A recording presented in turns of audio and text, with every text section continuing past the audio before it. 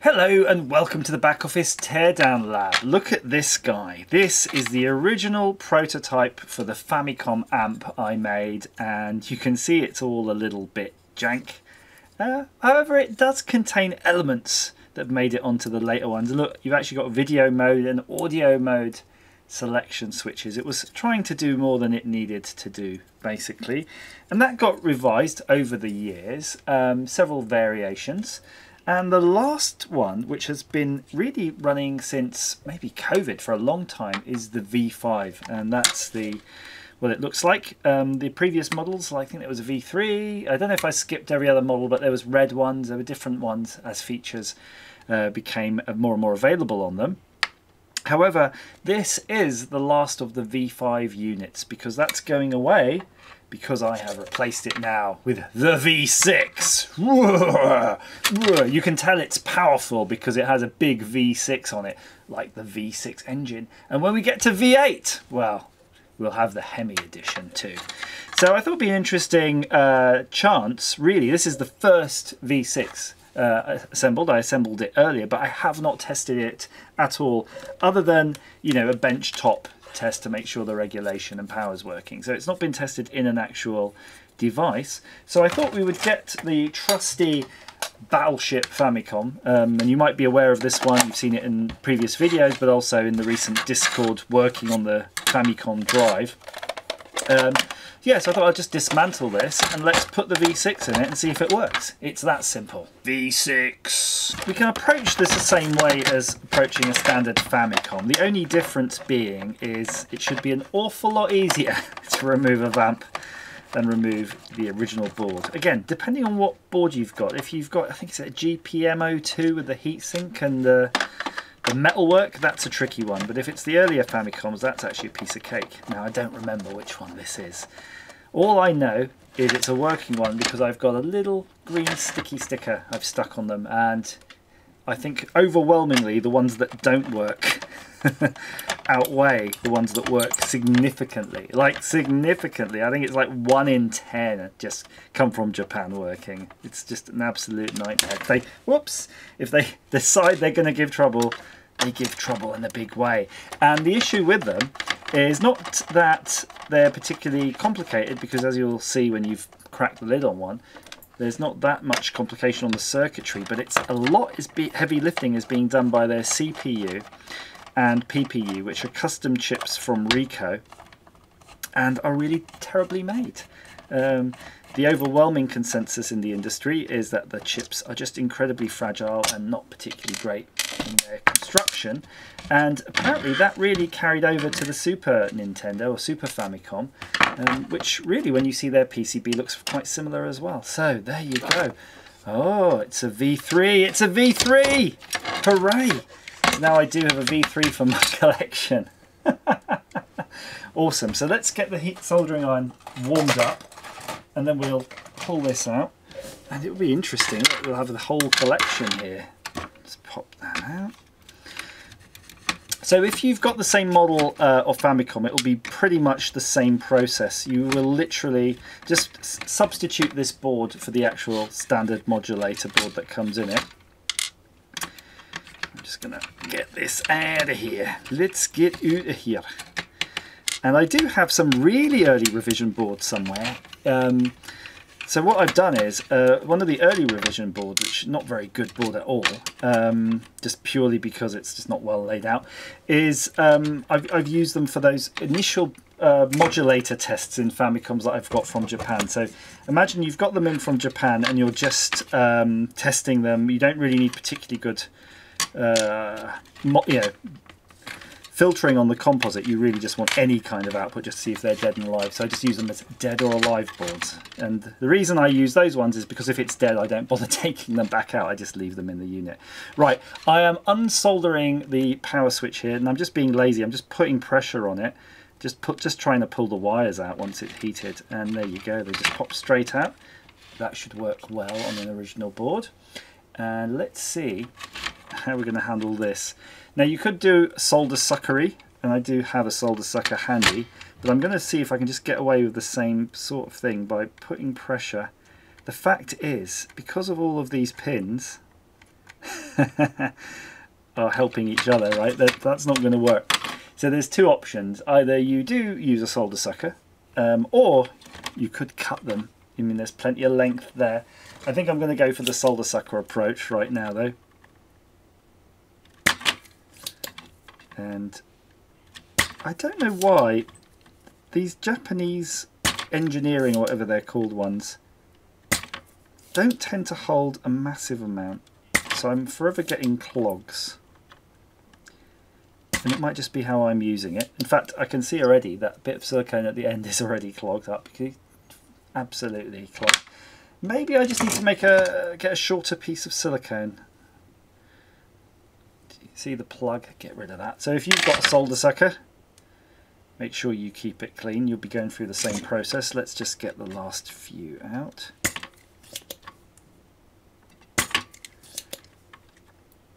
And if you're lucky,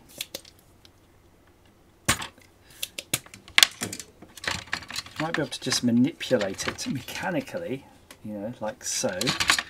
Oh, look at that! The different types of caps on those ones. I forgot about those. And I'm just giving it a little wiggle. And some of them are starting to pop out. And seeing as we've already managed to get a few, let's just tease a few out with a bit more heat. See which ones want to come.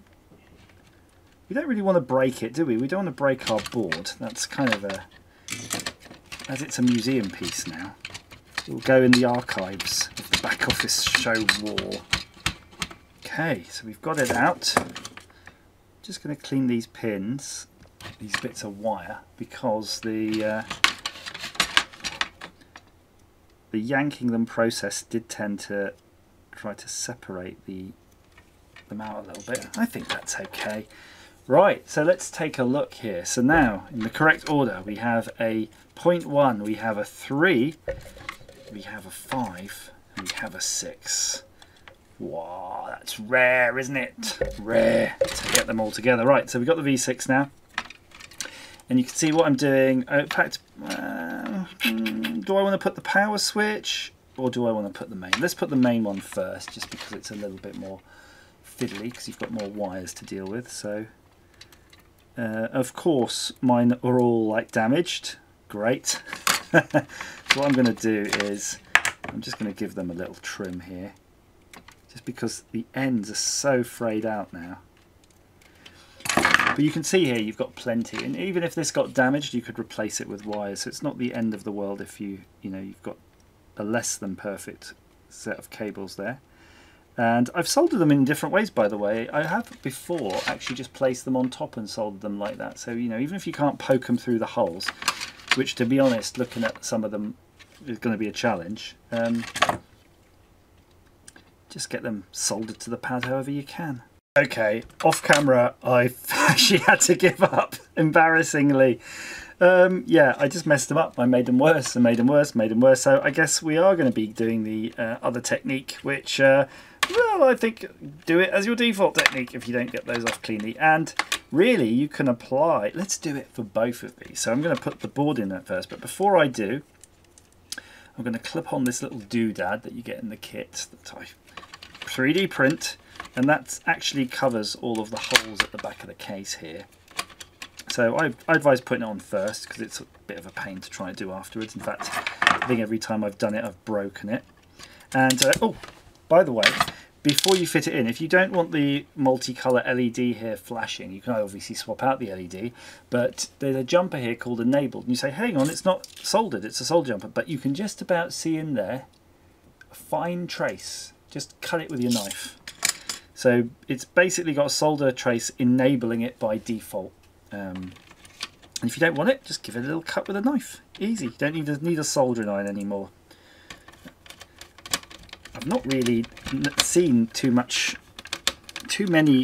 videos and such of people with the LED deactivate. In fact, I've never seen a scenario with it deactivated, but I'm sure some people might. That's why I included the option to disable it. But I would like to see, though, if anybody's replaced it with any other cool looking themed colour, because you used to get like the Famicoms that would be blue. I think it would be neat to see one that's all blue with a blue LED. Okay, there's that screw. So you can see I'm screwing it in now without soldering anything in it all. I'm that confident that I'm going to be able to solder it in afterwards, retrospectively. I'm putting in these 4 screws. And the weird thing, by the way, of the Famicom is I don't think it's a Phillips screw. It's a weird screw, something they use perhaps only in Japan. Now, you can see here I've got the power wire here. I'm just going to bend it over, you see, and just poke it in from the top. And I'm not going to poke it all the way home.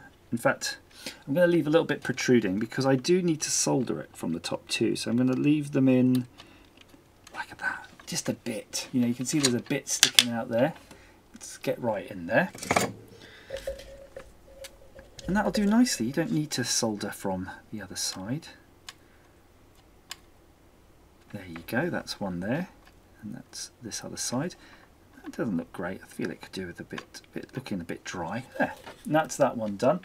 And then we've got these other pins. And effectively they've been tinned whilst I've been messing with them. So I've baked them with the soldering iron, but you can see they really just line up with that. And look at that, pin 7's looking a bit dicey. So yeah, yours will be better than mine, surely.